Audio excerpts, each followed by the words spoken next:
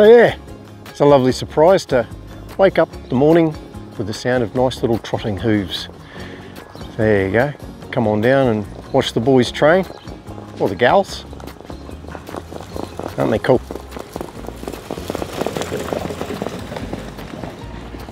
Oh well, hopefully the weather will break. We'll go and do some exploring.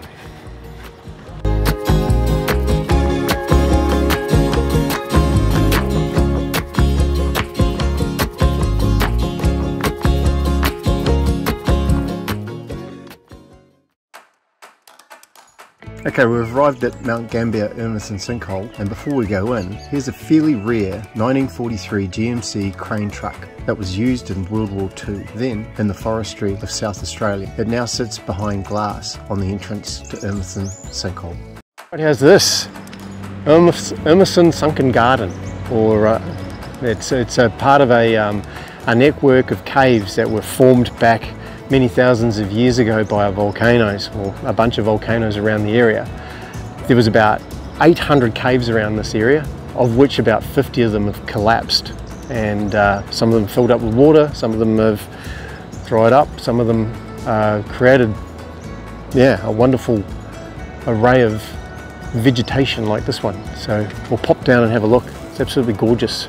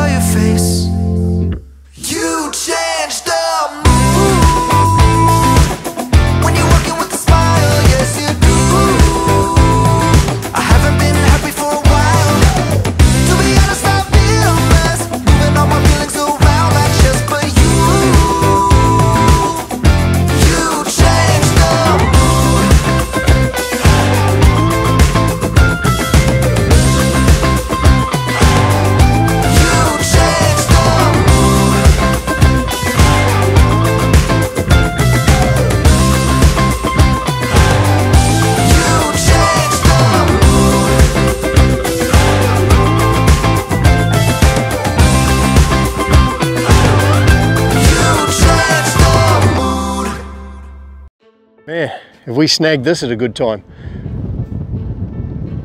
It's the Big Blue Lake. There's two blue lakes in Mt Gambier. There's the Little Blue Lake and the Big Blue Lake. So the big one, it's about 70 odd meters deep, and she's a kilometre across, and it is picturesque. It is beautiful. I don't know whether you can see, it's where Mt Gambier gets their water supply from, and obviously pumped out down there. You can see the clarity in the water down on the edge down there. It's really, really pretty. What a pretty lake. That's nice. Pretty lucky to get that, even though it's not a pretty day. But it only happens, it says here that the colour of the blue changes dramatically from grey to vivid blue over a few days in November. And then gradually into the summer, usually until into late March, it gradually fades until a grey winter appearance. It's a bit of a tough one. Obviously that's the pumping station up over there. So that was commenced in 1884. from a shaft dug at the edge of the lake. Steam-driven pumps were replaced with electrically powered centrifugal pumps in 1922, which were upgraded in 1972 until the present automated system. Now the volume of the lake is around about 36 million litres, which is replaced from an aquifer about every 10 years based on the current pumping rates. And the pumping levels peaked at 4,000 million litres in 1973. But have decreased since 1992 as the community has become more aware of the water conservation values. So yeah, what a beautiful lot of water on the town's doorstep.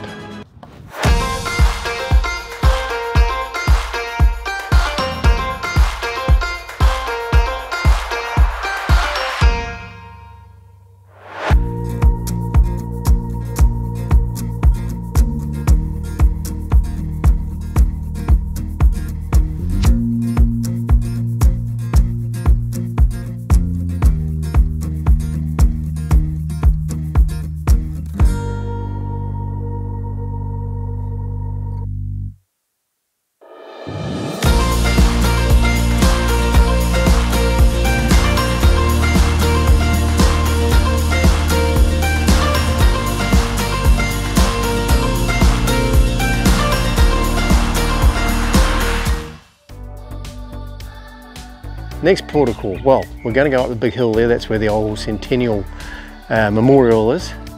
But we're overlooking now Valley Lake. There's Valley Lake, and down in this little bit down here used to be Brown Lake. Brown's no longer, dried up. But yeah, pretty cool. I know there's somebody's fishing down there. How good's that? Lots of little trails. And I mean, you just pop over one hill, boom, you're into another one. I think the big place over there is a closed down hospital or something, but it's meant to be quite a grand building, but yeah, abandoned. Looks really pretty though from the lake.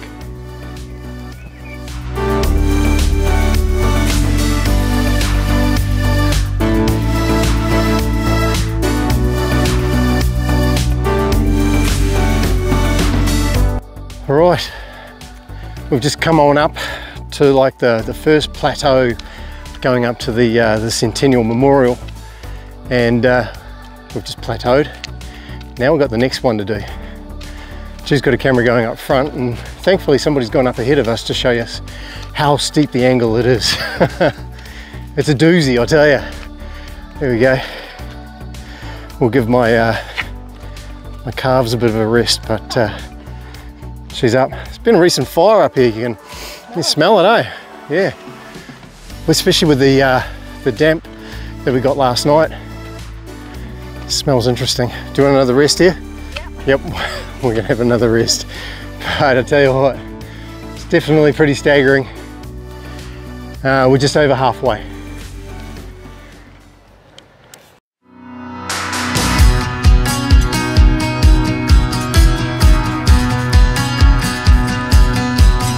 Woohoo! Man, was that slog worth it.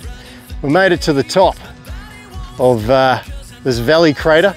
Now this building that you see here, this was a centenary building to commemorate the sighting and the naming of Mt Gambier way back in December the 3rd, 1800.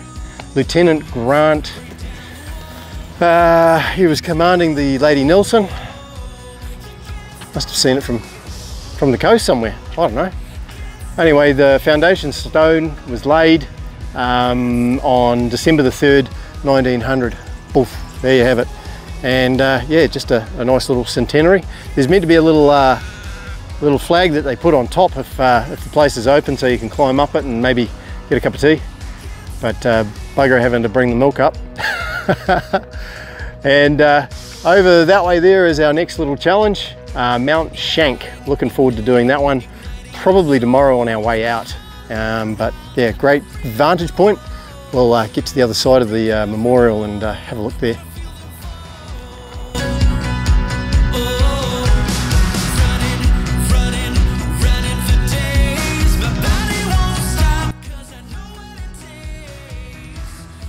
How's this? So what we got here is the Umpherston Sinkhole. Umpherston. So, where are we now? Valley Lake. Yeah. And was it Grant Nelson? Lieutenant Grant. Damn it.